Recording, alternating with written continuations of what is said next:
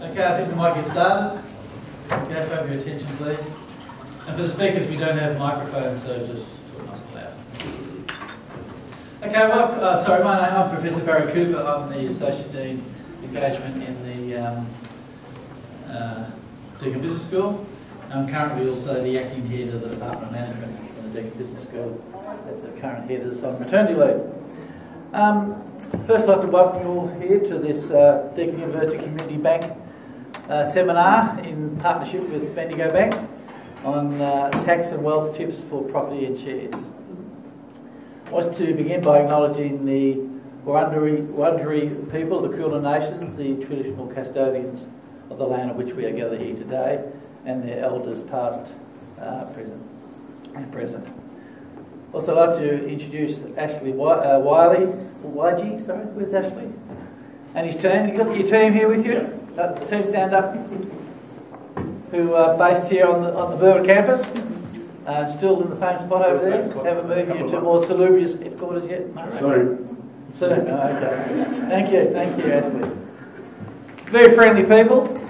Even when you take money out, as I found out, they're just as nice to you when you put money in. So they're good people to deal with. And the Deakin Community Bank, partnering with Bendigo Bank, is the first of its type in Australia at a university, and is going from strength to strength with, I believe, over 75 million in business generated since the bank opened here in September 2016. And what's important is the bank returns money back to the Deakin community, and I believe that in the coming financial year could well be a six-figure amount, which is not bad when you consider the very short period of time that the bank has been operating here, which shows a high level of acceptance by both the staff and the students. It's not just the money going back into our Deakin community in the form of scholarships and so on, which is important, but it's also the fact that staff, alumni, family and friends can also participate in our bank.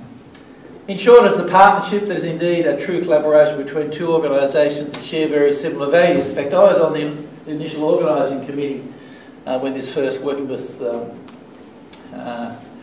Ron Tudor and a few of the other people, David Tudor and a few of the other people from Bendigo Bank. And I have to admit I was pretty impressed. And I have a long history going back in time in credit unions, and I sort of see a lot of similar values in terms of the community values of the Bendigo Bank. In fact, just reminded me, because at the moment, of course, we all know that if you watch the Royal Commission, the bank's a bit on the nose, okay? It's not a good time to be a banker. However, if you're from Bendigo Bank, that's different. And it reminds me about 10 years ago when banks are a bit on the nose for different reasons. And there were a couple of small banks. One was called St George, and the other one was called the Bank of Melbourne, which was perceived to have the same sort of community values that Bendigo Bank, I believe, currently has. I clearly remember an ad on TV, and there's this guy at a barbecue, and he looked a bit like the current CEO who's about to leave the Commonwealth Bank, actually. Sort of shaved head. They look like a real banker. Nothing. Got plenty of hair on your head, I can see. But they're a typical Australian barbecue. They're all drinking beer and all the rest of it, and talking to one another. And see the barbecue. There's a dog down there wagging his tail, waiting for the odd chop or sausage to drop down. Then all of a sudden, someone said to this guy, they were chatting. What do you do? He says, "Oh, I'm a banker." Everyone stops. Dead. No one said a word. Even the dog got a bit depressed and his legs and started to wander off. Then he said, "But I'm from St George." "Oh, you're from St George? Oh, you're one of the good bankers." Started drinking again, the dog started wagging his tail, and so on. And I thought that was a classic ad. I always think of Bendigo Bank. I don't think about that ad. It was just a classic at the time. But it is true that Bendigo Bank, and I saw this working through the advisory board when we first set this up, does really have those values, and I think that's really, really good. And it's a very good match for Deakin. That being said, I'm not doing the presentation, by the way, I'm just introducing you guys. We're getting ready for the end of the financial year, which is all about looking at what happened in the past and our future financial year and how we're going to generate perhaps a little more wealth for ourselves, and I'll give it all to the ATO. We have a couple of eminently qualified speakers here today, and Josh Sharp and Roger Fredrick, to offer their insights and share their knowledge with you. I'm sure we'll also have questions. We'll have a Q&A session, a free deposit of $100 for the first person to ask the question. It's always a hard bit to get the first question. So if you want to save $100, actually, you could ask the first question, mate. Okay. And well, now I'd like to move on to introduce Josh. Josh is a business development associate at Leveraged, a subsidiary of Bendigo Bank. With over 13 years financial service experience, Josh has a proven record of helping customers generate wealth through online share trading and gearing. So I'll pass you to Josh. Thank you, Josh.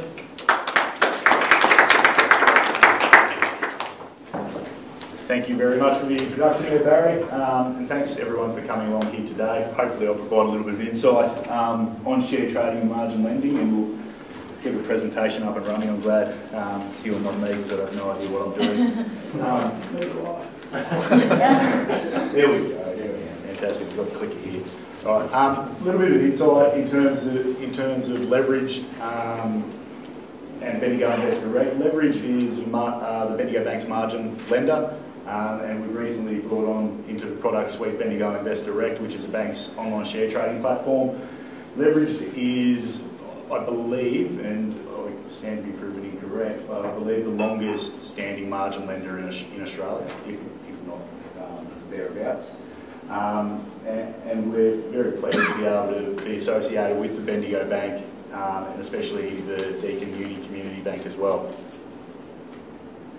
And before I go on, probably the most important slideshow here, the disclaimer. I won't go through it all word for word. I'm sure you've all read it already. But basically everything I go through today is general advice only, not taking into account anyone's personal needs. So please remember that.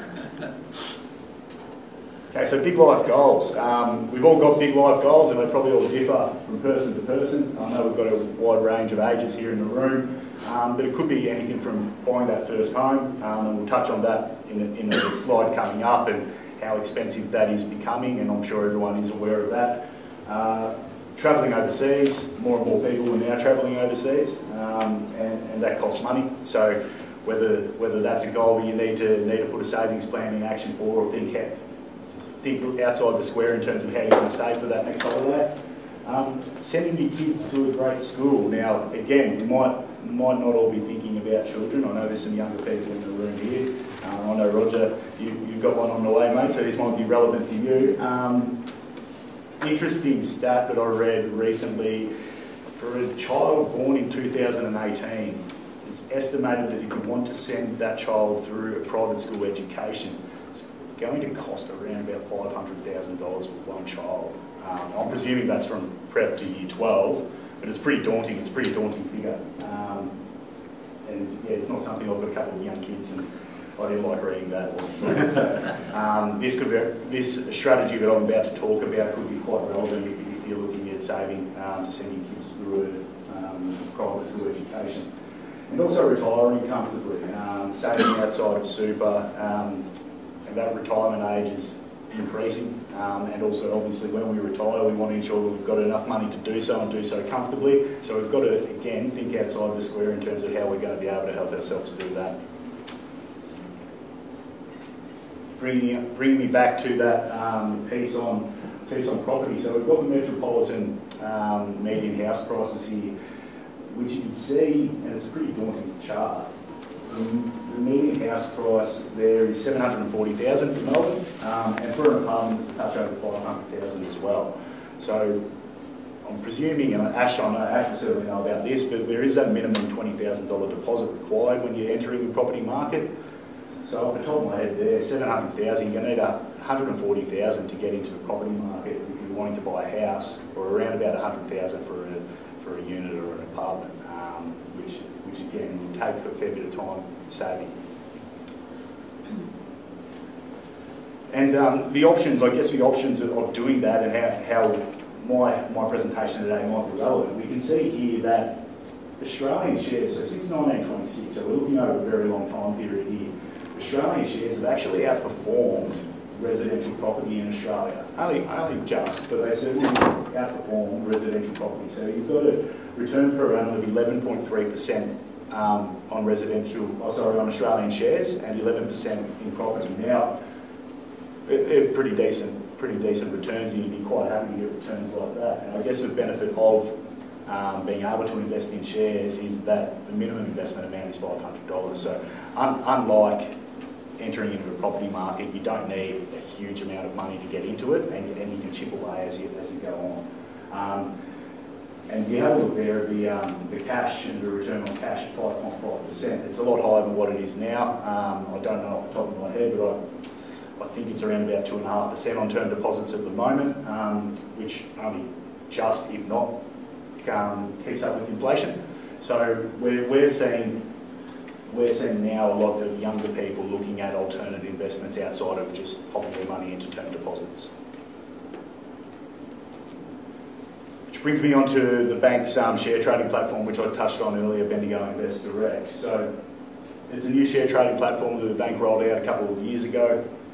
It is now the third fastest growing product in the bank, which is a great success for us. And from a recent ASX study, Australian Stock Exchange study that was released last year, it was a very interesting point on there about younger investors. So in the last 5 years, people between the ages of 18 to 24, the percentage of people in that age demographic investing into the Australian share market has actually doubled. So it's gone from 10% to 20%, and we're seeing more and more, especially on our share trading platform, the appetite for younger people to invest into the share market is just growing and growing.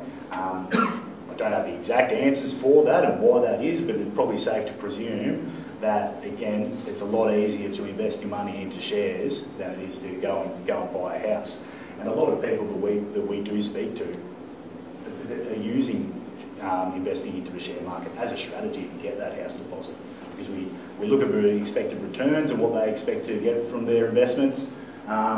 You compare that to just popping money into a term deposit, and I'm not trying to take away any term deposit business here, Ash, but it's safe to say the expectation of the returns that they're going to get from their investments are going to be outweighing the return on cash.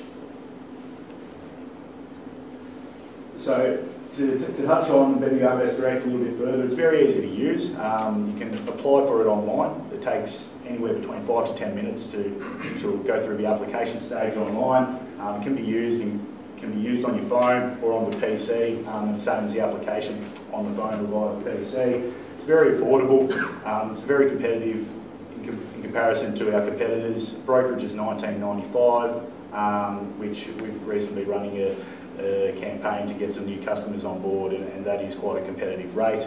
And I'll touch on an offer for everyone in the room a little bit later, which is a special discount for shareholders, which applies to everyone that's here today. So it's even cheaper than that $19.95 as well.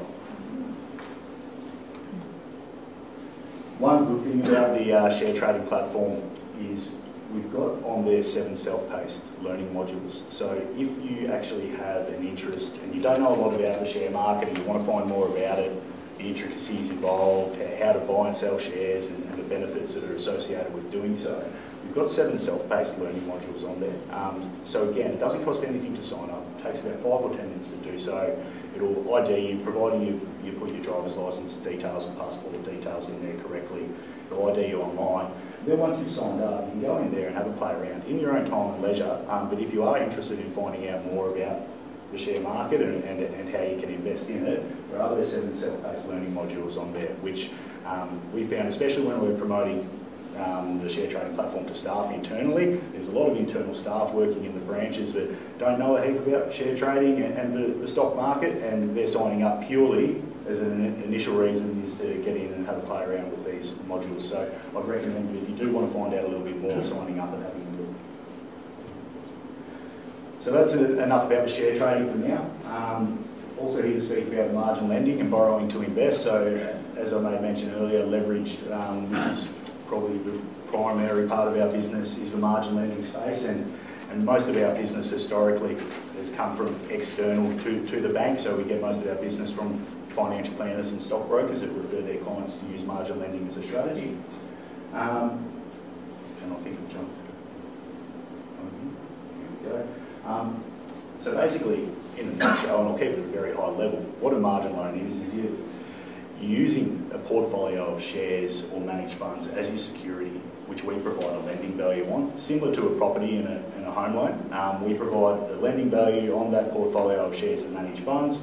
You borrow money against it to then invest into other shares and managed funds and diversify your portfolio. A couple of examples as to how that can work. You might have $2,000. You might think, okay, I want to put that $2,000 into the share market, but by using a margin loan, what you can do is you can contribute your $2,000, borrow $2,000, so you're increasing that exposure into the investment, and you're therefore investing $4,000. And how it works is you've got to be confident or comfortable that the return that you're going to be getting from your investment is going to outweigh the cost of the borrowed funds. So obviously, if you're investing into something that it's only returning 2% and the cost of the margin loan is 5.95, it's probably not going to be overly beneficial to you. However, if you're getting returns in excess of the cost of the borrowed funds, it's just additional income by using some borrowed funds to invest. There's no set date to repay the loan. It's an ongoing line of credit. It is interest only. It's completely up to you as to when you do repay the loan.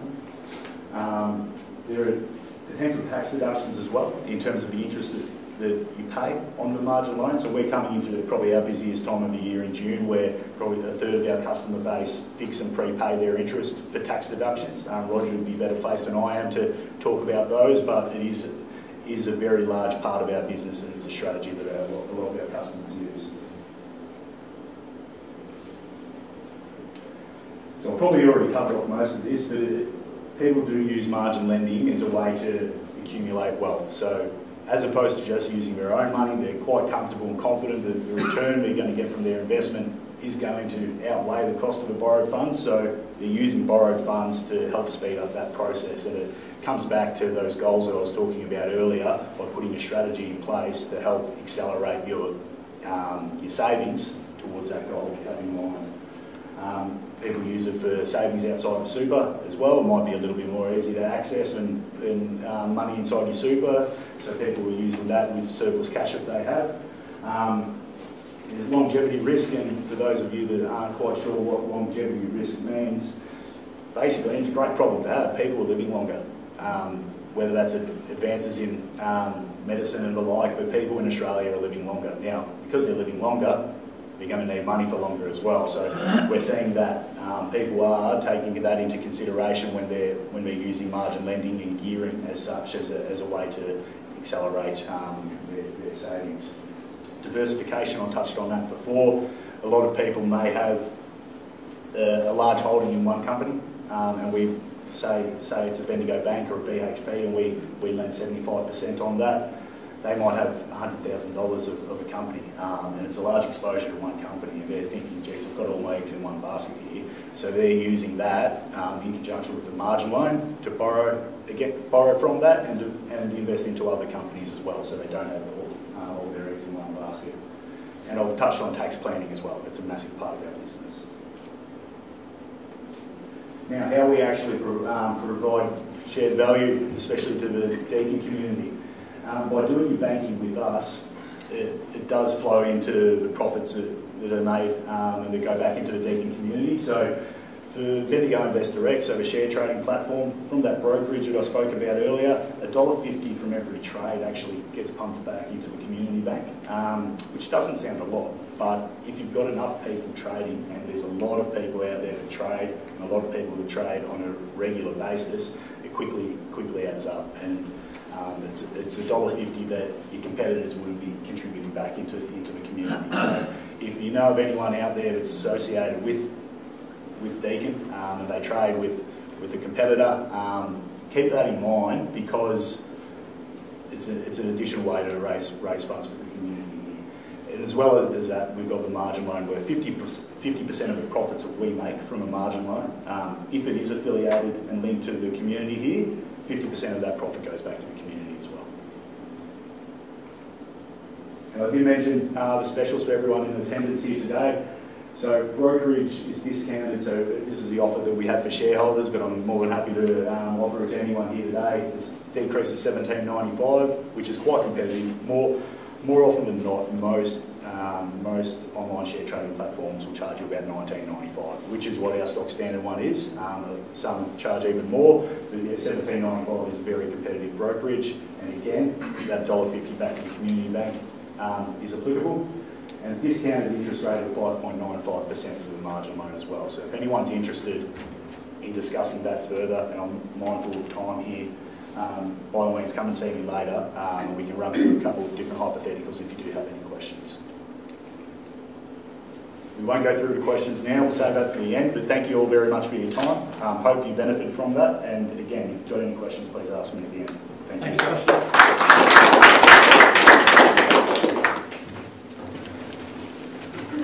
Thank you, Josh, for that very interesting and informative presentation.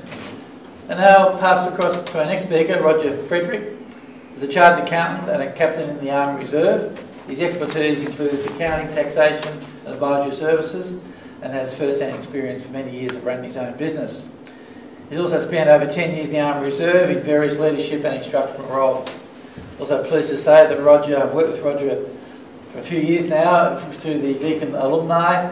He's a past president of the Deakin Business School. In fact, he actually helped set that up at the time, and serves on the Deakin University Community Bank Board. As I mentioned before, is been associated with the Deakin Business School alumni. In fact, is the former president. So, Roger, pass it across to you. Thanks. Thank you.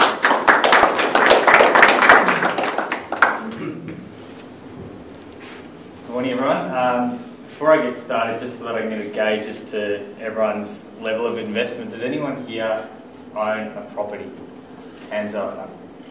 Okay, handful, maybe a third of the room. Does anyone own an investment property? Yep. Okay, a few less. Okay, brilliant. Excellent. Okay, so today's presentation is going to be around investment property and tax. So obviously your home is a personal use asset, so it's obviously not deductible for tax purposes. And tax can sound like a really boring topic to talk about, so I don't want to refer to it as tax. I want to refer to it as how to keep more money that you earn in your pocket. So everyone likes to keep more money, so we'll refer to it as cash savings or tax savings. So for this presentation, I've chosen a random example, a recent example, and I've plugged in a series of calculations and scenarios based on different income brackets to sort of see how it's relevant to you. And also, before I progress, who here is in full-time work? Can I get a show of hands? Okay, more than half the room, excellent. And I presume the rest of you are either studying or potentially part-time. So this will be relevant to you maybe once you start working full-time, or if you've got family backing, potentially you could also invest while you're in uni part-time.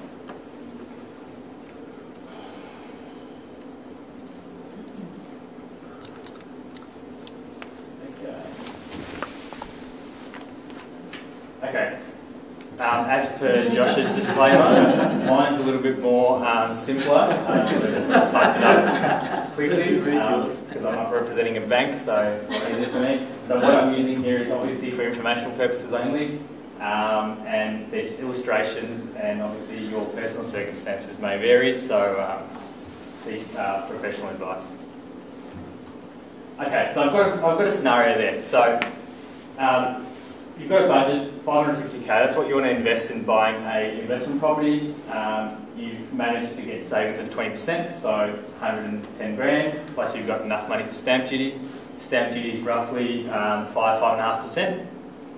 And obviously if you're a first home buyer, it's different, but we're talking about investment, so there aren't as many concessions when it comes to investment. You're looking for a target rental yield between 4 and 5%. So what that is if you take your annual rent, you divide it by the cost of the asset, that's your rental yield. And that's about generally on par with what market is that you'd like to go for as an investor. But if you, obviously now the property prices have gone up a lot more, so if you're buying properties that cost a lot more, maybe inside the city, your rental yields are likely to be a lot lower. You're looking for a property that's going to give you steady capital growth. You've got a medium to long-term hold strategy, so in excess of 5 years, so sort of 5 to 10 plus years hold strategy. And in terms of preferences, you like to buy a new property, something between new to 7 years old, and you want something that's easy to rent out, that's 3 to 4 bedroom, 2 to 3 bath, double lock-up garage. So the sort of property that if you're a family, you targeting up being family, that's the sort of property that you want to rent. 1 or 2 kids, you've got, mum and dad's got a room, or you've got a room, you might have some guests, so you might have a couple of kids, and you've got a spare study room. So that's the sort of property that is generally a good investment grade property. So I just did a bit of Googling and I thought, okay, well, let's just choose a random suburb. Craigieburn not that random. I lived there for 2 years, so I'm familiar with that side of town. So I just chose this particular property, which I just went into real estate and typed in properties for sale in Craigieburn. So it's advertised between 480 to 528, and that was literally downloaded yesterday. So it looks nice, you've got a double garage, brick, you can park the car on the driveway, and when I lived in Craigieburn, I lived in a property that looked almost exactly like that. So if you actually, on realestate.com, click on this link, usually in the listing, it's called Statement of Information. So I think the real estate industry was getting targeted for not disclosing enough information and misleading buyers into like lowballing the advertised price on properties, so buyers turn up and they don't actually get an opportunity to buy it. So I think they've been scrutinised, so they have to provide what's called a statement of information. So it's usually a link, and you click through it and it comes up. So as part of that, they usually have to disclose some comparable prices of recently sold properties. So down the bottom, you can see 32 Taylor Street, 41 Evergreen Crescent, and 60 Greville Street, all sold at 520, 515, 515. So they're all comparable properties. So this is a 4-bedroom, 2-bath, double garage. So for the purpose of this illustration, I've assumed that this property is going to cost me around 520, which is on the upper end of that bracket. So, okay, well that's what it's going to cost. Well, once I buy it, what can I rent it out for? So I did another rent search on realestate.com, came up with these properties. I think whoever the listing agent for professionals is got a bit excited and put the price right up on this one. Most of the properties in that sort of range, it's a 4-bedroom, 2-bathroom, 2-garage, is rented for about $430, as you can see over there. All right, so the numbers. So obviously I'm a tax accountant. We, on a daily basis, provide tax advice, not investment advice, but tax advice when it comes to investments, when it comes to tax structuring, both from a personal, business, family trust, all those entity structures. So this is something that we do every single day, very comfortable with. So for the purpose of this illustration, the rental price that we rented it out for was $430 a week, times 52, you've got your income for the year. Advertising and marketing, so maybe you rent out the property after you've purchased it, you've got some costs that you've incurred, potentially some cleaning costs to get it to a position to rent. Council rates for a property similar to that, roughly there, give or take $500. Interest on loan, so we've assumed for the purpose of this illustration that it's an 80% LVR, so you put down 20%, so basically you've borrowed 80% of the purchase price at an interest rate of 5%. So obviously, Ash can talk to you about interest rates and they vary, but 5% is being conservative. I think there's some good deals out in the market at the moment. A couple of other expenses, repairs and maintenance, smoke alarm, insurance, obviously as a landlord you want to make sure the building's insured. Some water charges, which is not the usage but the rates portion of it. Some sundry costs, which I think is put in there $50 just for random sundry costs, as well as like a wealth package or an annual loan package. Management fees, obviously usually the agents that lease it out takes a clip of the ticket. They usually charge between 5.5% to 7.5%, so for the purpose of this, 6.6%. And I think this is a terrible cost that agents charge. They charge you $2 sometimes for what's called a statement fee to generate a rental statement for you.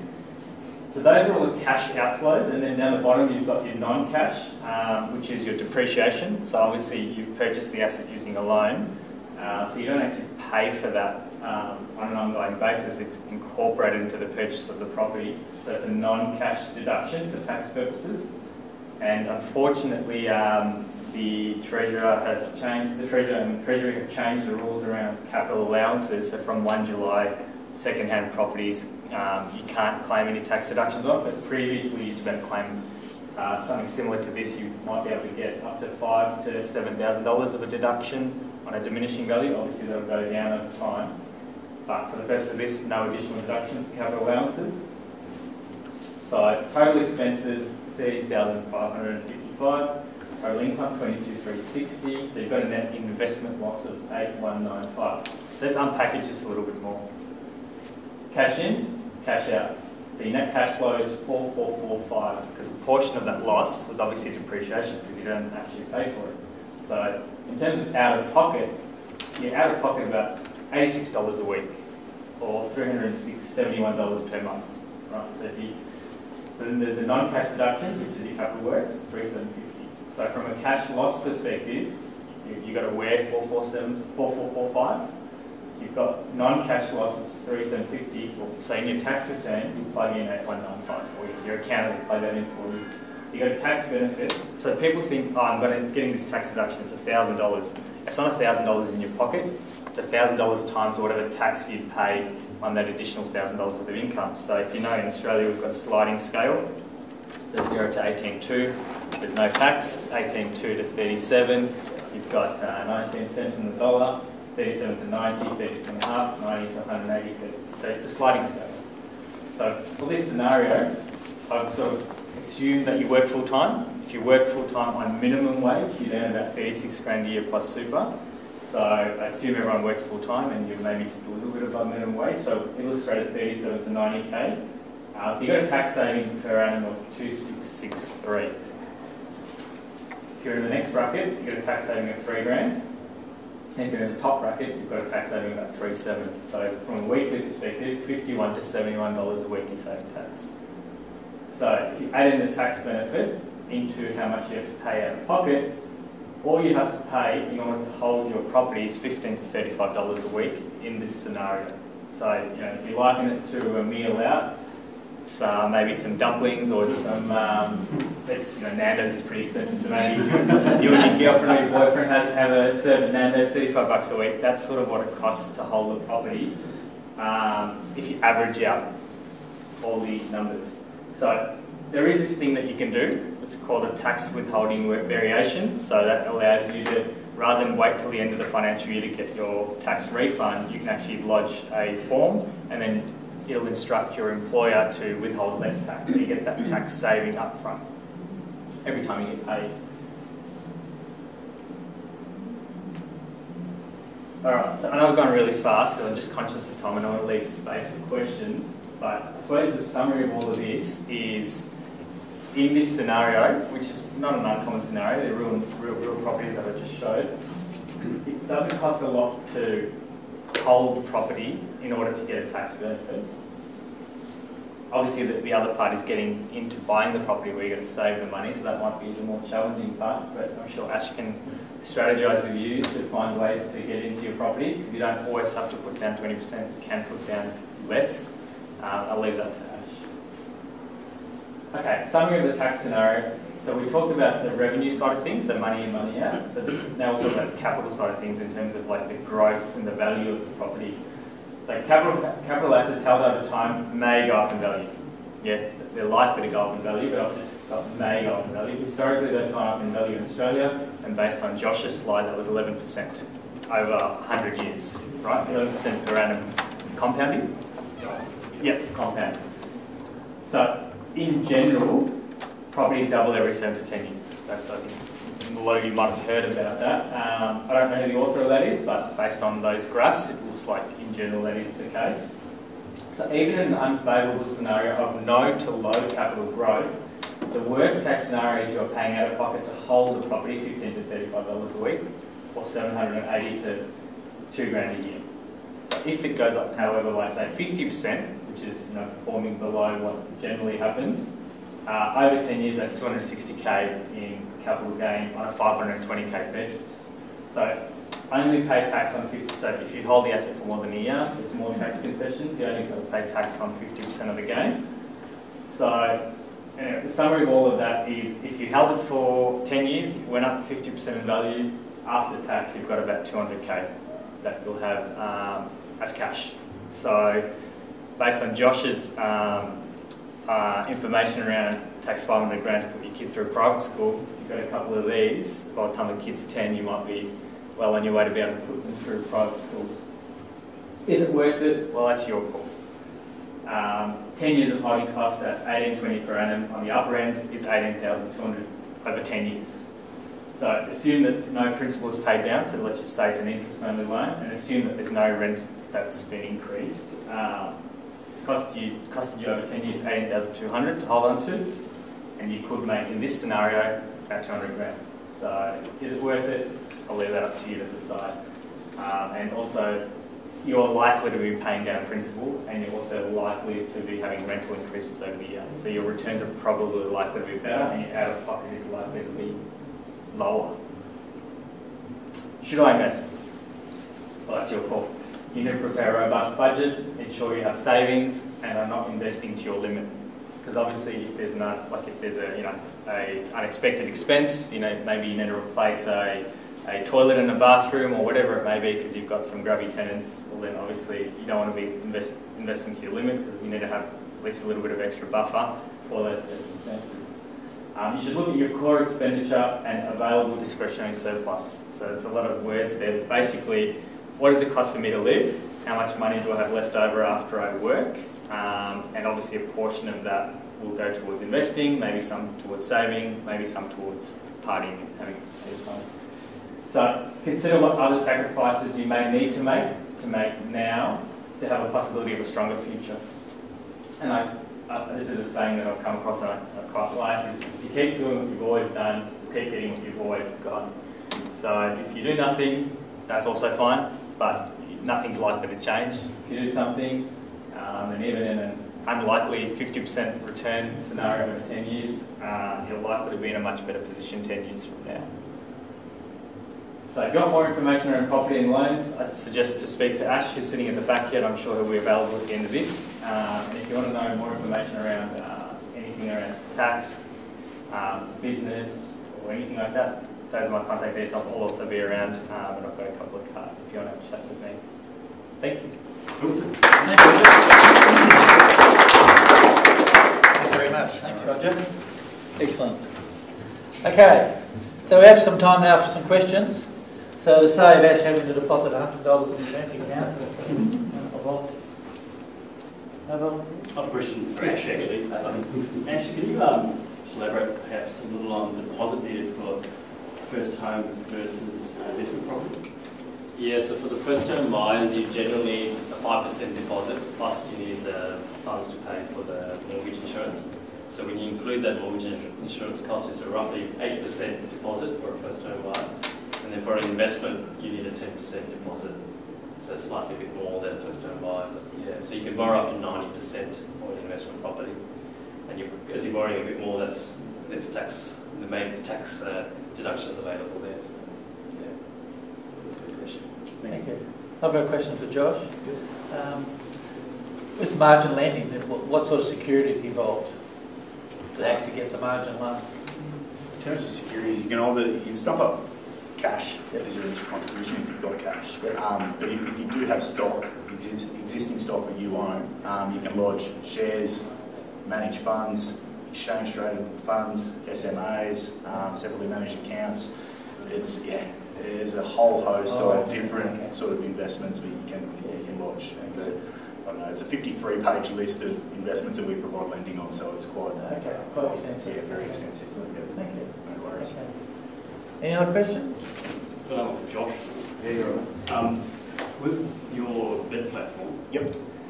If you don't know a whole about some shares and things like that, yep.